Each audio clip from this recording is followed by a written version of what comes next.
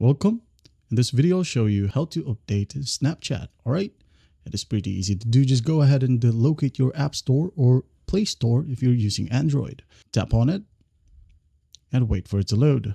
All right. Now, once you're in here, you're going to want to tap on the search icon right here at the bottom.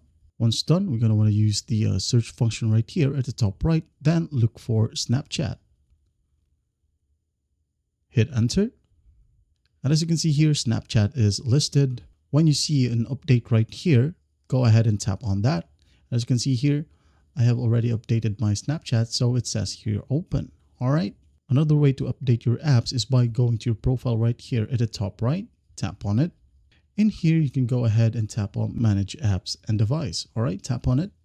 In here, as you can see, I have multiple apps that needs updates right here. I can just go ahead and hit on update all, or go ahead and tap on see details.